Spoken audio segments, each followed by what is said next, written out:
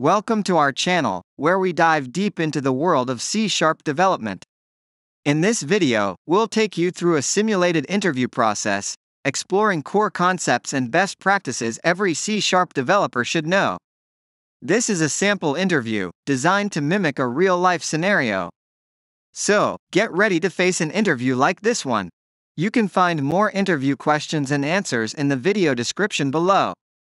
And don't forget to subscribe to our channel to access more interview videos like this one, helping you master the world of development jobs. Let's start this interview.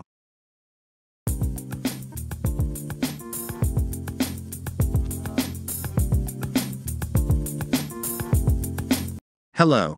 Thank you for coming in today. Can you please introduce yourself? Hello, thank you for having me. My name is Smith, and I have been working as a C# developer for the past 5 years. I have experience in building web applications, APIs, and desktop applications using C# and .NET framework. Great to have you here. Let's start with some basic questions. What is C# and what are its main features? C# is a programming language developed by Microsoft as part of the .NET framework. It is designed for building a wide range of applications from web to desktop to mobile.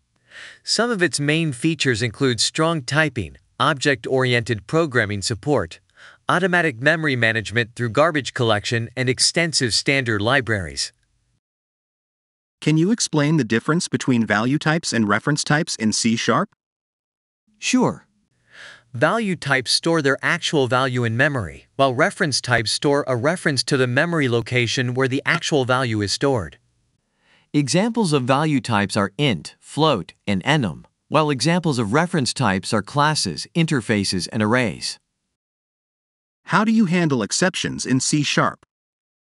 In C#, exceptions are handled using try-catch blocks. Code that may throw an exception is placed inside a try block, and any exceptions that occur are caught and handled in one or more catch blocks. Additionally, you can use a finally block to ensure that certain code is always executed, regardless of whether an exception occurs or not. What are the differences between the ref and out keywords in C#? The ref keyword is used to pass arguments by reference, meaning that any changes made to the parameter inside the method will also affect the original variable outside the method. On the other hand, the out keyword is used to return multiple values from a method. The method must assign a value to the out parameter before it returns, whereas with ref, the parameter must be initialized before being passed to the method. How do you implement inheritance in C#? Inheritance in C# is implemented using the class keyword followed by a colon and the name of the base class. Derived classes inherit members such as fields, properties, methods, and events from the base class. Additionally, C# supports single inheritance, meaning that a class can inherit from only one base class, that it allows for multiple interface implementations. Can you explain what a delegate is and how it is used in C#? A delegate in C# is a type that represents references to methods with a specific signature. It allows methods to be passed as parameters to other methods, stored in variables, and invoked dynamically. Delegates are often used to implement event handling and callback mechanisms in C#.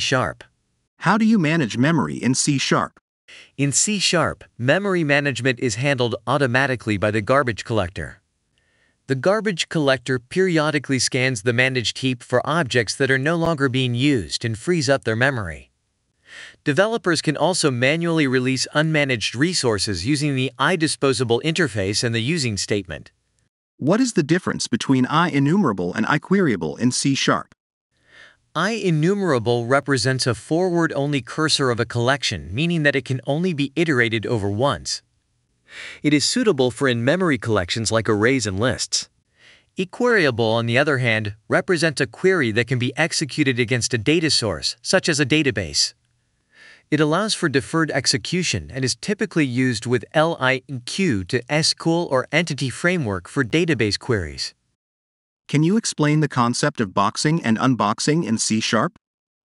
Boxing is the process of converting a value type to a reference type, while unboxing is the process of converting a reference type back to a value type.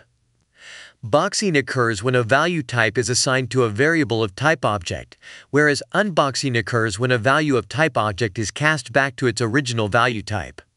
Can you explain the difference between abstract classes and interfaces in C#? Certainly. Abstract classes can contain both abstract and non-abstract members, while interfaces can only contain method signatures.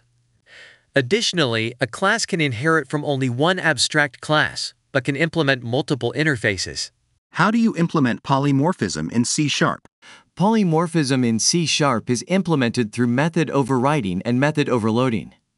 Method overriding allows a derived class to provide a specific implementation of a method that is already defined in its base class, while method overloading allows a class to define multiple methods with the same name but different parameter lists. What is the purpose of the using statement in C#? The using statement in C# is used to ensure that an disposable object is properly disposed of when it is no longer needed. It automatically calls the disposed method of the object, even if an exception occurs within the using block. How do you implement threading in C#? Threading in C# can be implemented using the thread class or the task parallel library (TPL). The thread class allows you to create and manage threads explicitly, while the TPL provides a higher level abstraction for working with tasks and parallelism. Can you explain the concept of asynchronous programming in C#? Asynchronous programming in C# allows you to perform non-blocking operations, which can improve the responsiveness and scalability of your applications. It is typically achieved using the async and await keywords, along with tasks and asynchronous methods. Finally, what are some best practices for writing clean and maintainable C# code?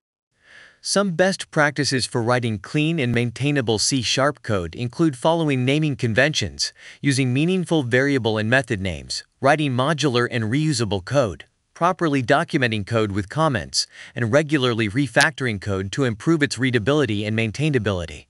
Thank you for your detailed answers. Do you have any questions for me before we conclude? Yes, I'm curious about the technologies and projects your team is currently working on. That's a great question. We're currently focusing on mention specific projects or technologies. Thank you for asking. Thank you for the information. I look forward to potentially working with your team. Likewise. We'll be in touch soon. Thank you for coming in today.